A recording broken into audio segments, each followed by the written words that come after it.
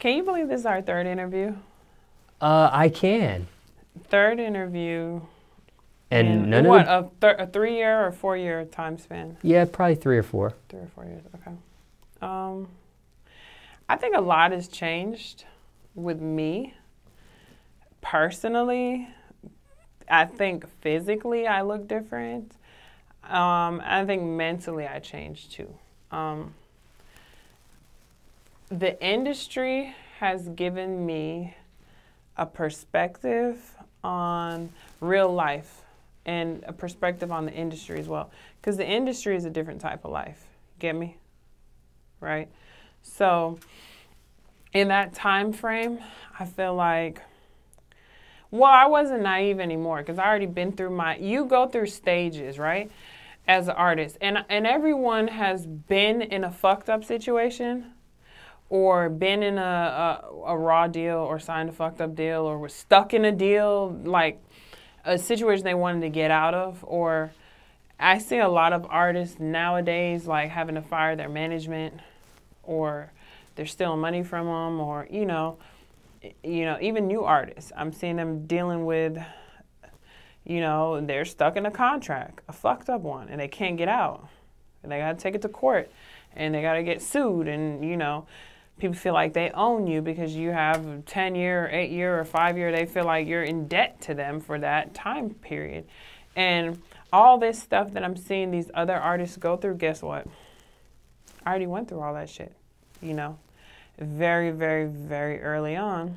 And it's a good thing and it's a bad thing because it makes me like definitely not naive, right? And I definitely have placed myself on a caliber as to where I'm not going to drop my worth because you don't think I'm worth X, Y, Z. In other words, if a label doesn't think that I'm worth, signing bonus doesn't even mean shit because at the end of the day, you got to pay all that back anyways. It's like an advance, but you end up paying for it. So don't get excited when someone says sign on bonus or advance. Like you're going to pay for all that shit.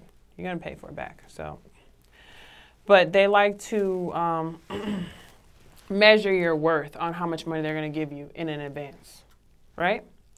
So like artists like me, I'll be lucky if I even get 6 figures from a label, right? But another artist, they might give them 2 million, 5 million. It's based on what the label thinks you're worth, not what you think you're worth. So, you know, that's just a lot of shit to keep in consideration. But I'm at a point in life where I've made a lot of money just off of my grit and my strength and my this, you know what I'm saying, and my integrity and my business sense, right?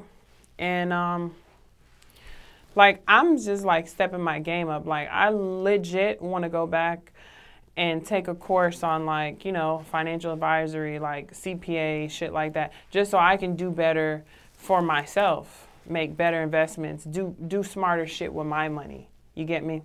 Like, you know, I could probably take a course for like 8 months or 10 months, you know, where I can learn how to do. It's funny because I did commodities brokerage, and a part of that, I did that for a few years, and a part of that I was selling gold bullions, okay? And with me selling that and learning that, it intrigued me to invest in that type of thing.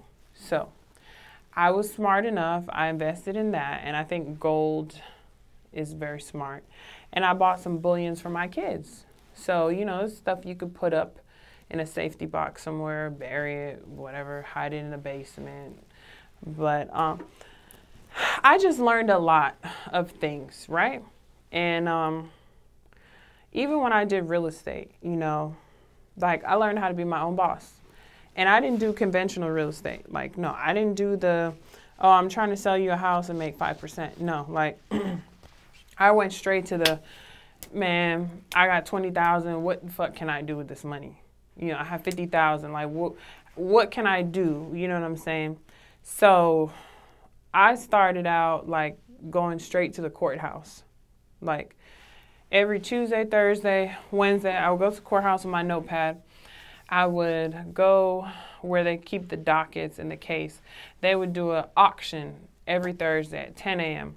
Basically, the auction were homes that were listed in the newspaper that were going up for sale. They were foreclosures. People lived in these houses, and they couldn't afford them for whatever reason. You know, people fall on hard times, lose their job, get sick, whatever.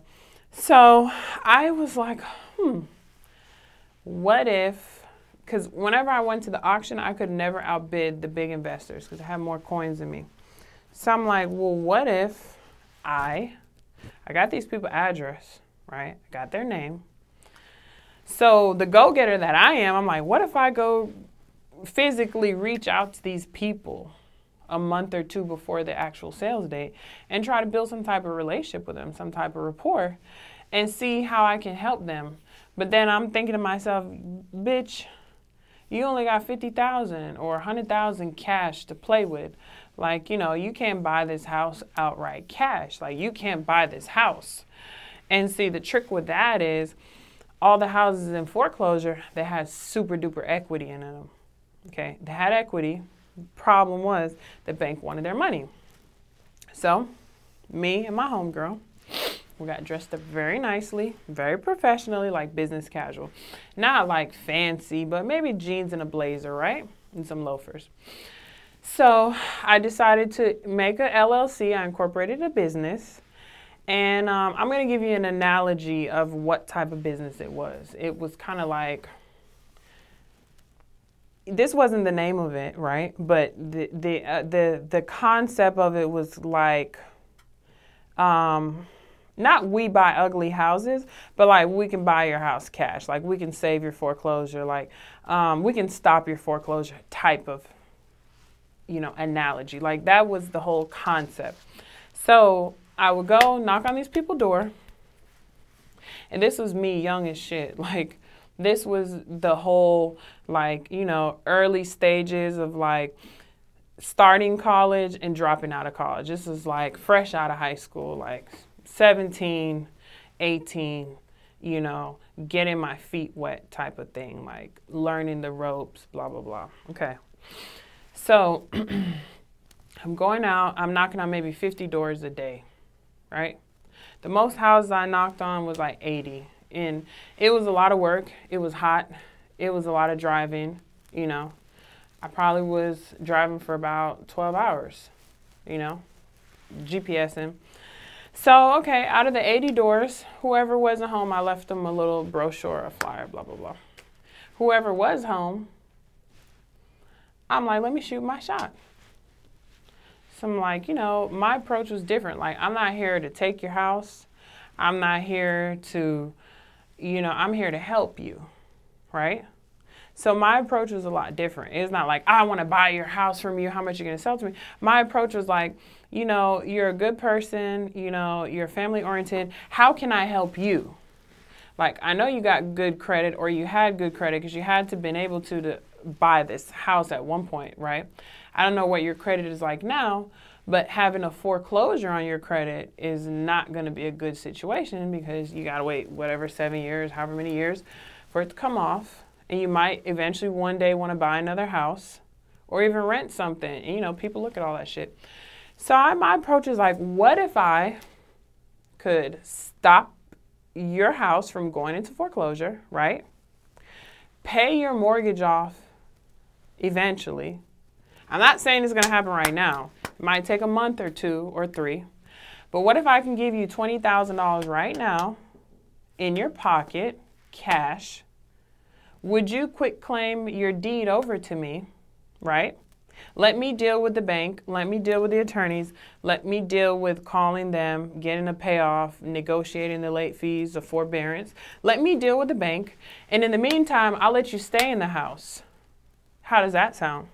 Until I can sell it. Might take me 6 months. Might take me a year. So that's how I was making my money. And I was flipping. I started off my first deal. I did it with like 10,000. I gave them $5,000. That was like my first deal. It was like a 2-bedroom condo, but it was worth something. It was near Singer Island in Palm Beach. West Palm Beach. And the house had good equity in it, good comps. And I made like maybe at closing on that deal, I made like $123,000 at closing off of the sale. And that was after I paid off their, you know, their mortgage that they had. So I was like, okay, you know, like I need money now. That's why I was like, fuck college, fuck, you know. I just knew that I wasn't average, and I knew I couldn't work for nobody. I knew that I couldn't get $6 an hour. I knew that I had a kid to feed. I knew that the lifestyle that I wanted to live wasn't going to be, you know, like a projects lifestyle. I knew I wasn't going to be on no Section 8. I knew I wasn't going to be on welfare. You know, I knew I wasn't going to be living off the government. I knew that I had to go out and get what I wanted to maintain the lifestyle that I wanted to live. So here I am. I had my own car, had my own apartment, and I was happy as hell because I was still young, you know. And all my friends were still in the projects doing the same shit, smoking weed, sitting on the porch, drinking. So that's how I started with the real estate. And it was a great hustle. I had a great run. Did that for over 10 years. I still dib and dab in it now and then. But when I was doing that, it was full time. Like I had my own company. Like I was the one going out in the field, knocking on the doors, doing the paperwork, doing the negotiating, hiring the title company, blah, blah, blah. Now, I really don't have that type of time to invest to go out and find these deals because nowadays you have to find them. They're not like, you got to understand like the market has changed. Everything changed with the Federal Reserve, the interest rate changed, and it's a lot harder to even get financing for a house because they cut down on a lot of shit. Like back in the days when I was flipping houses, anybody could get a fucking mortgage. You could be a fucking school teacher making $30,000 a year, boy. As long as you had a 620 Beacon score, you flying. And when I say flying, I mean through underwriting. Because back then, back in the days, it was like, okay, they did what's called stated. So as long as you had the credit, and even though I'm a school teacher and I make $30,000 a year, I can tell you I make $500,000 a year. I stated it. So it's not stated verified, meaning they weren't asking for tax returns, they weren't asking for W-2s, they weren't asking for POI, they weren't asking for none of that shit. As long as your credit was a 620. And see what ended up happening with the real estate game, and especially Florida, when the bubble burst. Do you guys remember that? Okay. The housing market bubble burst. And everything flipped upside down. What ended up happening was 90% of the people that bought their home, they ended up going into foreclosure. You know why? They had the balloon mortgages. They had the flex, you know, interest rates. So they ended up, well, they couldn't afford it anyways. You know, so they were losing their house like the first 6 months. They couldn't make the payment because they didn't make the money to afford it. And a lot of them didn't have 20% to put down to avoid not putting their PMI in their mortgage loan. So to make a long story short, these people were upside down. So when I say upside down, it means they owed more on the house than it was worth. Okay? So right around that time when the bubble burst is when I started losing money. Okay? And I lost a lot of money. And I even got caught up in a Ponzi scheme. I lost a lot of money from a developer in South Beach. He duped me and like 30 other people. It was like a pre-construction thing for these high-rise condos, but it was a scam to make, you know, it was a big-ass scam. So when the bubble burst and everything started going downhill, they made a lot of changes with, you know, just the whole Financial Lending Institute and the Federal Reserve. They made it so hard to get a mortgage. Are you listening to me? And I know from experiences because I've bought homes before. I've financed homes. I've bought homes cash. I've assumed mortgages. I've done all that. And from back then to even just now, like the process, because I'm, you know, doing some investment stuff right now and I'm trying to get funding to work on something. And the process is about 200 times harder to get financing.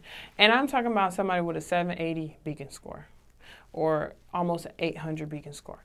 You got the credit score, but they don't give a fuck. Now it's like, okay, we want to see 5 years tax returns or 2 years tax returns. We want to see 2 years bank statements. You know what I mean?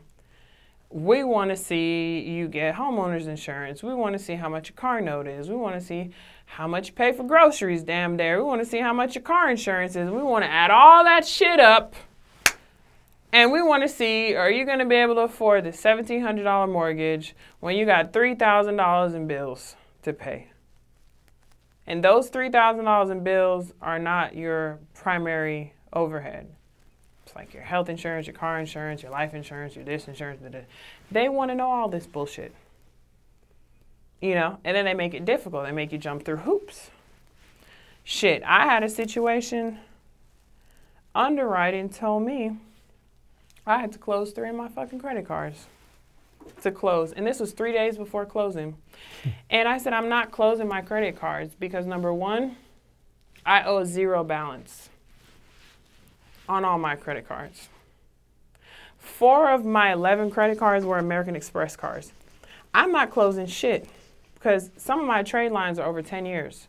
And trade lines, if you don't have trade lines, it doesn't matter if you got a 900 or 800 beacon score. That doesn't mean shit because you could be what's called a ghost.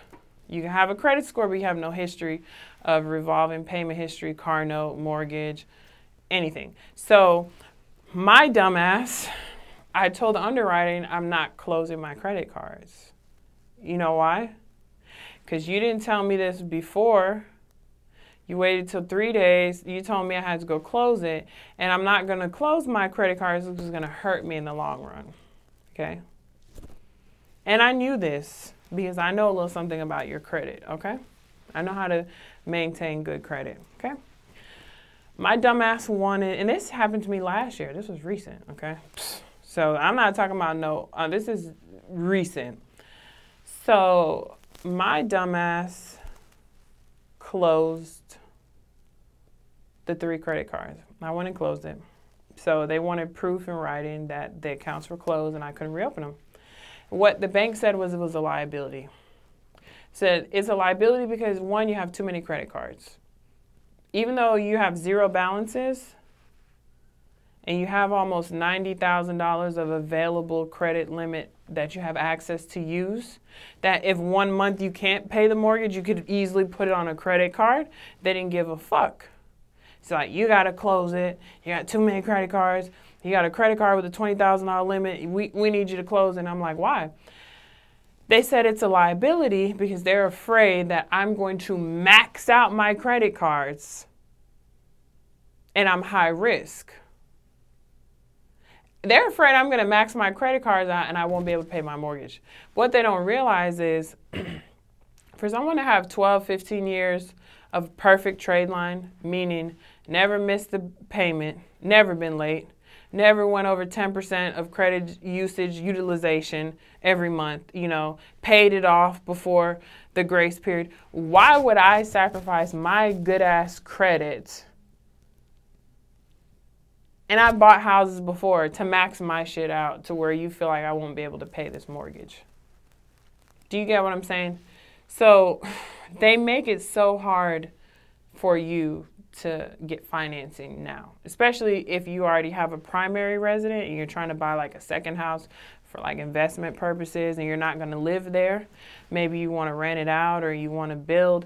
They make it almost impossible to get financing, even if you have the money for the down payment. They just, and that's what I realized. I realized, okay, you motherfuckers don't want me to get the loan. You don't want me to fucking do this shit. So guess what? I closed my 3 credit cards and guess what happened?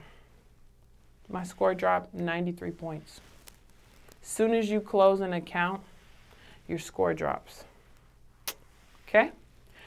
Your creditors look at you as a liability. Because you close that account and you have 15 years trade line. Now you don't have that longest trade line anymore. They're looking at your other accounts. Oh, this one's only 1 year. This credit card is only 2 years. That hurts you. You actually lose points every month if your trade line is like they have a scale. So if your trade line has been open longer than like 2 to 5 years, you're in this tier, like a good tier. If your trade line's been open 7 to 10 years, you're like in an excellent tier. If your trade line's been open like 12 to 20 years, you're like in a superior tier. And they use this every month when they calculate your credit score because it changes every month. So when I did that, I learned, I said, oh, okay. This is really what's going on. Like, you guys are setting people up, you know, and then of course my score dropped and it was some other shit. Oh, now your rate changes. Now we're not giving you that whatever 2% or 1.9% we were giving you when your shit was almost 800. Now we're giving you this point whatever tier, a higher rate because your score changed. So it was like, to me, it was just a big ass conspiracy. So that's why I'm saying shit has changed. They make it harder for you to invest in real estate if you don't have liquid cash, because like they don't want you making money off of that shit. They really don't. The banks don't want you to make money off of your investments.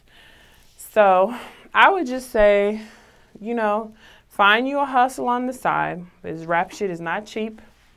Find you something legit. I'm not knocking anyone's hustle, but eventually you gotta be legit and have legitimate residual income, because I mean, even a lot of these rappers nowadays, like, you guys think that they only make their money off of shows, and no, these rappers are opening businesses. These rappers are opening restaurants. These rappers are opening clubs. These rappers are doing makeup line, clothing line, you know what I'm saying? Like, investing in real estate, buying, you know, buying the block back. So yeah, like, you gotta have more going for you than just show money, than just record label money, you know? And I really hope whoever needs to hear this, what's that meme? I don't know who needs to hear this, but whoever needs to hear this, if you do get some advance money, please make sure you go buy your, if you don't own a property, you live with your mama, you live in an apartment, the first thing you go buy with that advance money, please don't let it be a chunk of jewelry or a car. Buy you a piece of property first. Pay it off. Be done with it. Whatever money you have left over, I would say start a business, even if it's an online business. Stocks. Invest in something that you don't have to really put too much time and energy in, that could build for you, okay? Then whatever money you have left over, yeah, go buy your Bentley truck. Yeah, go buy your fucking Rolly or your AP, but just don't be stupid. Because once you spend that money, that shit's not going to be worth what you pay for it. You ain't going to be able to pawn that shit. You can't even go back to the same jeweler that you paid $100,000 for that Patek or whatever, Patek. You're not going to get even half of that you pay for it. So I just think like rappers need to be smart. Not just rappers, singers, anybody in the industry. But I'm saying primarily rappers, because a lot of rappers come from where? The struggle, right? A lot of rappers come from where? The projects, right? A lot of rappers come from where? Broken homes, right? Okay. So you can have money and still not break the cycle, because you can end up broke again next month when you spend that shit. That shit doesn't last. You might fall off. You might just have that one-hit record. The label might drop you. Your tour might not sell out. You know what I'm saying? Anything could happen. So it's just like with athletes. They need to have a plan B, because, you know, they might tear their ACL, you know, might get injured for life and never be able to play ball again. So it's the same thing with rapping. Like, you might be a one-hit wonder. You might only have a one album. You might only have a 5-year run or a 10-year run. Who knows? But I just know you don't want to be broke. You don't want to be broke and famous. Did you end up getting that loan? Mm-hmm. After you closed down the cards? I didn't get the loan, because the reason why I didn't get the loan is because I walked away from it. Because the reason I walked away from it is because the interest rate that they were trying to give me was way higher than my original interest rate. And I didn't feel like that was fair. And my credit was shot, and I was mad, and I was pissed off. And I even called some of my credit card companies, and they have like a second department. But it's like a reconsideration line type of shit, customer service. And I'm like, is there any way you can reopen my accounts? I'm like, you know, I was peer pressured into closing. One of my credit cards did reopen the account because it was in like maybe like 30 days. So, and my billing statement hadn't even cycled yet. Like it wasn't even closed out all the way or whatever. So one of them reopened, but the other two wouldn't. They were like, no, once you close it, they leave the remarks on your credit, like close the account, blah, blah, blah. But I didn't end up going with it. So yeah, the rate had changed, okay? Then they were like, yeah, in order for you to get the original rate you had to buy it down. So they wanted me to put like more money down, like, and it was a lot, like maybe like damn near 70,000. Like I'd have to put down additional to what I already had in escrow just to get the original rate I had. I'm like, why the fuck am I gonna put 70,000 down when I could use that cash and go try to find some smaller deals, you know, some cheaper shit. The only problem with the cheap shit is you end up having to spend a lot of money to rehab it. You know, when you can get like a nice turnkey that doesn't need too much work, just maybe some remodeling, and you can sell it and maybe, you know, make you a cool little 80,000, 100,000 profit, 150, 200,000, versus you go buy some shit in the hood, you fix it up, but guess what? The value is still fucked up because it's crack houses or abandoned buildings nearby, or the rest of the neighborhood's not up to par. So you didn't invested all that money fixing this shit up, doing an open house, and you can't even sell it for shit because the houses nearby are worth nothing. So, but it was cheap deal, but it's something you're gonna have to sit on unless you're gonna buy the whole damn block back and renovate the whole damn neighborhood. So that was my experience, and this just happened to me last year with, and it's just, I'm comparing it to like 5, 8 years ago when it was so easy.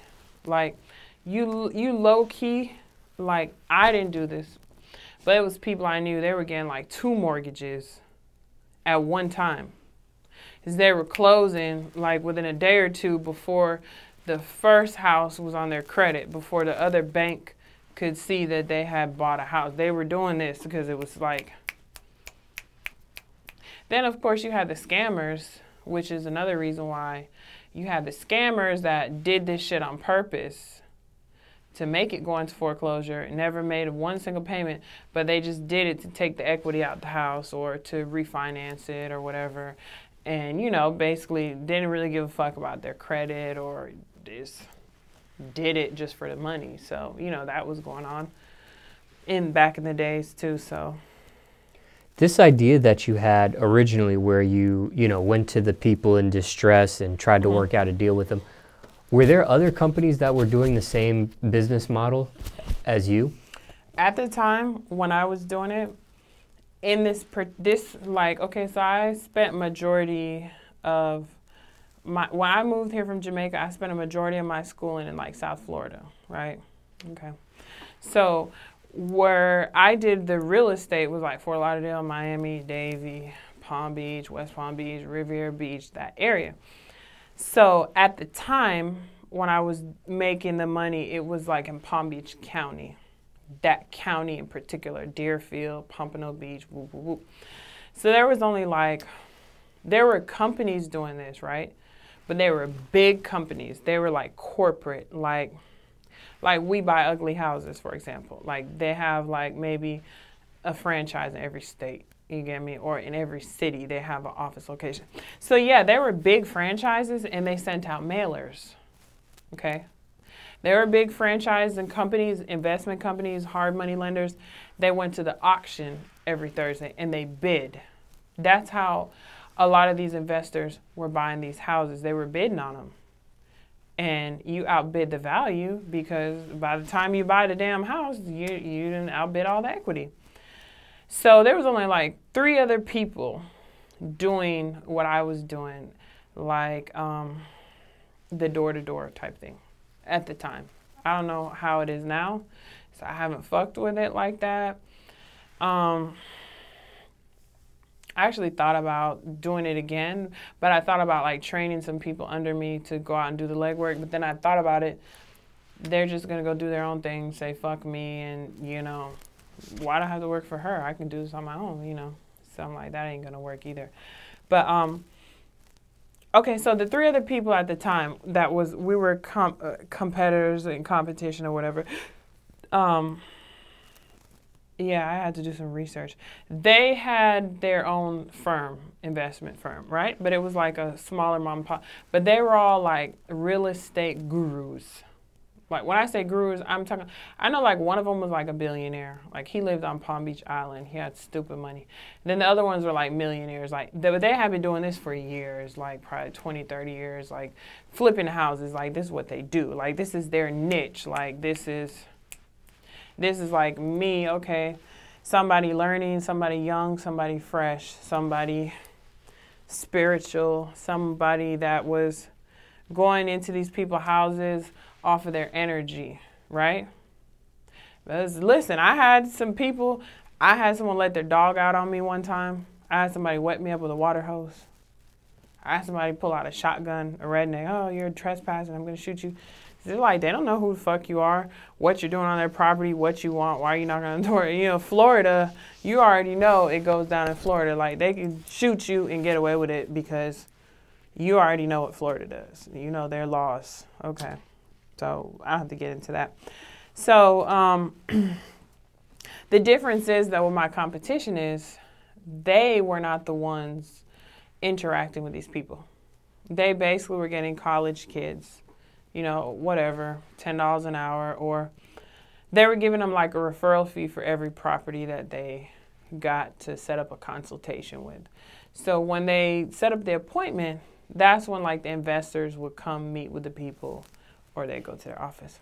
So back to selling yourself and personality, because I feel like genuinely the reason why I was able to close so many deals was because of my personality, you know, because I had a lady even tell me like 4 people knocked on her door this week, you know, trying to, you know, whatever, do the same thing I'm doing. And she was like, she didn't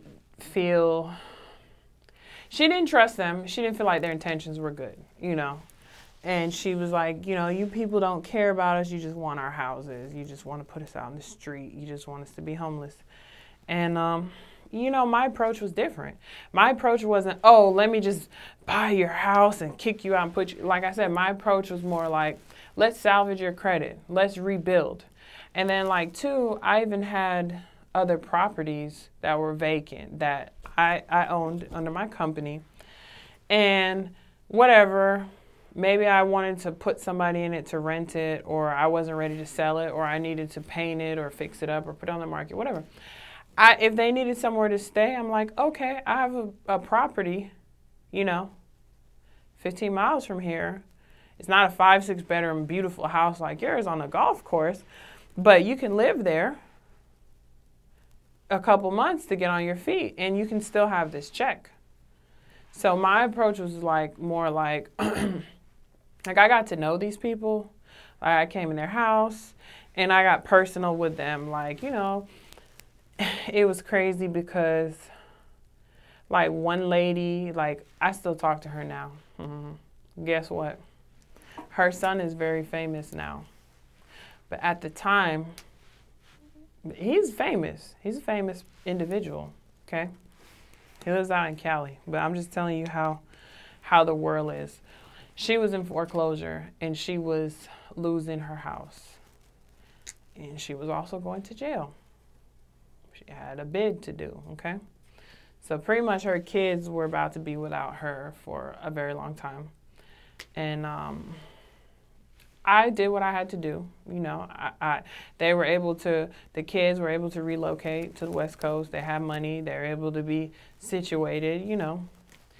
And I mean, I still communicate with these people. And this is like, you know what I'm saying? This is like 10 years. You know what I mean? This is like a long time. Like, we're still cool. Like, we're not best friends. But we might associate on Instagram or we might talk. And now her son is a very successful individual. in the entertainment industry. And it's just crazy to me because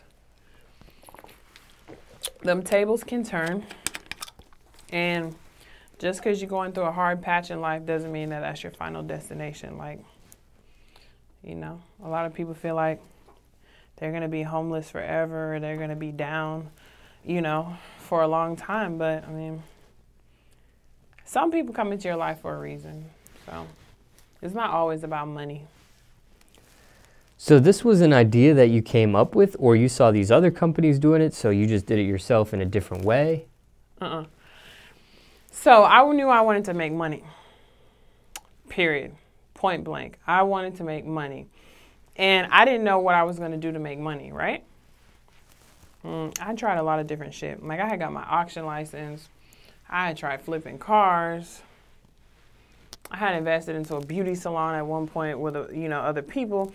And I just couldn't figure out, like, how can I make the type of money that I want to make, right? And not have to, it's risky. It's a lot of risk involved, right? Because you have the risk of, what if you can't sell the damn house? What if it takes a year? What if it, but my advantage was I always had a tenant in there. So that rent covered the mortgage, and I made an extra $600-700 a month, so I wasn't mad. But how my idea came along was, I said, I'm going to go to the auction and start investing in real estate. Because, you know, you watch these seminars on TV, they're like, oh, you can go buy the tax bill.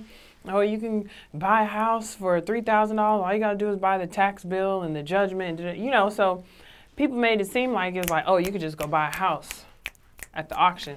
So that's where I had got my whole dream. Like, oh, this is something I can do with little or no money, right? So I started going to the courthouse, doing my own research. So that's how I found out that you can actually get what's called a list pending, which is an LP, before it goes to what's called a judgment state. A judgment state is an actual auction date. Like, okay, this house is going to be auctioned December 31st at 10 a.m. this Thursday at the courthouse. Then they publicly posted in the newspaper every Sunday. So it's public record, okay? This ain't nothing. I ain't telling y'all no secret. This shit's public record. So I started going to these auctions. I went to about maybe 30 auctions. And guess what? I didn't buy shit. You know why? I didn't have the money to. Because how they do it at the auction, I'll tell you why I couldn't buy shit. At the auction, it was like, okay, let's say this person owed Bank of America or HSBC or Chase $250,000, right? That's the amount of the loan principal. Then let's say with the interest, the late fees, attorney fees, whatever they wanted to tack on, they owe another $50,000, right? So now you're at $300,000, right? Let's say the house, the comps, let's say the house is worth $420,000. So you're like, damn, okay, I'm going to buy this house for sure because I'm going to make $120,000 profit. Wham. When you go on the auction, when they start the bid, they're starting that motherfucker off at $300,000 because the bank wants their money, right? They want all their fucking money, okay? Sometimes you can negotiate like on the late fees and the interest, but they want the principal for sure. Like they want that paid off. So I'm in the auction. Everybody's doing this, putting their, you know, their bid, right? And my ass is just sitting there with my notebook. I'm making notes. I'm listening. I'm looking. I'm observing. And I'm thinking to myself, well, I only have $50,000 to play with, cash, that I can go get a cashier's check or a money order. Because you got to pay that shit at the end of the business day by 5 p.m. If you don't pay it, guess what? It ain't your house, okay? So I found out that this auction is a cash deal. You need all the money to buy the house. Then I also noticed like some people wanted the house so bad for whatever reason. Maybe it's the location, maybe how the house looked, maybe it was a beachfront, maybe it was a waterfront, that they were outbidding the equity in the house. And when I say outbidding, we already said $300,000 what the bank wants to pay off. We already said the house is worth $420. We already said there's $120,000 possible profit. That's not guaranteed because you probably don't sell the house for that. You probably sell it for less. You probably might have to put $30,000 into rehab it. You don't know the condition of the house because you haven't really seen the inside yet, especially if people are still living in it. So you don't know if it needs new plumbing. You don't know if it needs a new roof. You haven't had an inspection. You're buying this shit based off of comps and driving by the property. You like the exterior. So I noticed a lot of the investors in there, they wanted the property so bad that it was 2 investors. They bid it for like an hour on this one property. Back and forth, back and forth, back and forth, back and forth. Finally, one of the guys like, fuck that, I tap out. This older dude. He was like realizing they were up to like damn near 400,000. You know what I'm saying? And they were still going back and forth. So when the dude backed out, the other dude, the one that was going back and forth with him that won the house, he was looking like, looking at the other guy to see if, you know, he was about to say something else again. The dude's like, nah, bro, that's all you. So he was like, fuck. You know what I'm saying? And then I saw that and I peeped that and I'm like, like he probably regrets doing that shit. You know what I'm saying? Like he was like, fuck. Like, fuck. Under his breath, but it was like, you know, you could hear it. Like everyone in the room was like, because we felt his pain. So I went to about 20 of those because I'm like, oh, maybe I'll get it, you know, maybe I'll be able to buy something small, like a little condo or some land or never. Every time I went to the auction, I couldn't afford shit. Nothing. Not even a bottle of water. So I'm like, this is not how I'm going to make my money because this shit's all a fucking cap. All that shit about buying the sales tax and all that shit, you got to pay off all them goddamn liens and you still got to worry about the mortgage company. So you just bought a tax lien, but it's a bunch of bullshit. That's a whole nother story. So anyways, I said there's got to be a way that I can get to these houses before these investors bid on them. So that's where I got the bright idea. Why don't I go to the list pendings, right? These are the new cases. List pending before they have an actual sales date. Why don't I go talk to these people when they're maybe like 3-4 months in versus a year in or damn near a week like about to lose their house. So it gave me a little bit of an advantage because I have more time to work with these people and try to help their situation. And another thing we used to do, and I mean, it's good and bad, but like I would do hard money lending. So I'd be like, okay, I don't want your house then. You know, if you have memories and you're attached to the house, then okay, you need to borrow this $50,000 from me? Fine. I don't care about your credit. I'm not pulling your credit. I don't care about your income, your money. I'm going to lend you this $50,000 with 150% return or whatever on top. It's called a hard money loan. So yeah, I'm going to lend you the money, but you got to give me back 150,000 within however many years, whatever. Right? Just give me a scenario. One of the contingencies were if you were ever late one time or missed a payment, I had the deed already. That was a collateral. Okay? So no, I wasn't going off of your credit.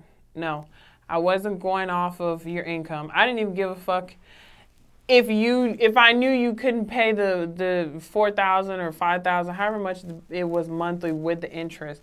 I didn't care about that. I was looking at, okay, you want to keep your house, you know, but some things are not realistic. So some people don't want to let go.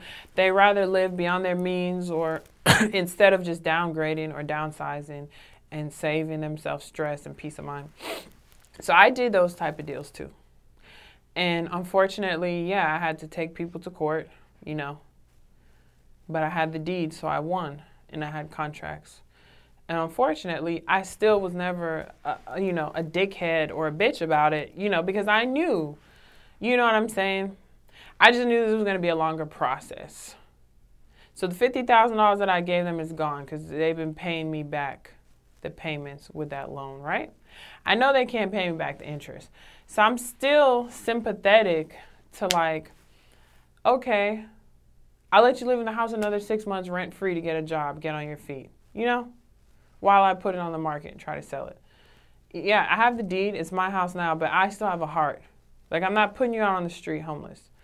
Or if I had another property vacant somewhere, I'll let them live there, you know, just because I wasn't in it to fuck people over. I wasn't in it. It wasn't just all about the money, you know, because you could actually help people, like, have a second shot, you know, and do something positive and still make money. You know, there's things you can do and make good money and not have to fuck nobody over or scam nobody, or, you know, or you can help somebody get on their feet or give them an opportunity for a second chance. Because I know if these people have these foreclosures on their credit, they're not going to be able to buy shit for 7 years. They're not going to be able to buy a car. So why not help them? Like, I mean. So I guess what I'm asking is, when you had come up with this idea, did you already know this stuff companies were already doing already, or you started to? Of course, I knew. Oh, you did? I knew companies were out there. I knew because I was going to the courthouse for like 6 months before I even tried it. So, you know, you meet people, you network, and I saw what was going on. Like, I learned, like, okay, like, this is how these people make their living. Come to the courthouse every week, you know? And I knew that I wasn't the only person knocking on people's door. Sometimes I would go to a house and I would see like 2, 3 brochures. You know, we'll buy your house cash, or we'll save your foreclosure. And some odd reason, people were just opening the door for me, you know? Like, one time we went to this neighborhood and it was about 10 foreclosures. And there was a guy doing the same thing I was doing. And we were all going to the same house, of course, because we're all going off the same list. So as he would go to these houses, like, I'm going down my addresses, and this is in one cul-de-sac, it's like 10 foreclosures. So I'm literally going to every house, he's just leaving, because that's just what's going on. Like, we're all going after the same house. So I'm going to the door, and so, you know, my friend's like, no one's going to answer the door, no one's home. Look at all them flyers, you know, no one's home. So she's like, just leave she was my assistant at the time.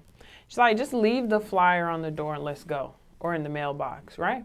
But no, my persistent ass, anybody there? Like, I want to make sure no one's home. Like, are you asleep? Ding, ding. Like, I'm ringing the doorbell. Like, I'm, you know, in people's window, like, being nosy, fresh, what we would call in Jamaica. So I'm like, I know somebody's in there. 5 minutes later, someone opens the door. What do you want? But they didn't open the door to the 3 people before me. You know, I don't know if it was out of curiosity or if it was out of, you know, I don't know. But was it your looks? I don't know. I don't know if they were intrigued or curious, or what does she want? You know what I'm saying? What does she possibly want? Like, you know, I don't know what it was, but the thing about it is you only have 30 seconds to shoot your shot once they open that damn door. You did, were you going to say something there? No, I just said, like, from the moment, it's just like a phone call, like with telemarketers. You got like 10 seconds to spit your pitch out before you get hung up on. And it's the same thing, like, people were slamming the door in my face.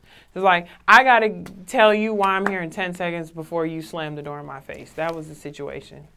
So. You said you did dress business casual. Did you ever try to dress a little bit more provocative? Hell no. I was scared. I'll tell you why I was scared. I was scared of a situation where I'm knocking on someone's door and maybe the wife answers the door. Or the husband answers the door and the wife is there looking at me. And it's not a good look business-wise when you're dealing with, especially married couples or whatever. It just brings the wrong message.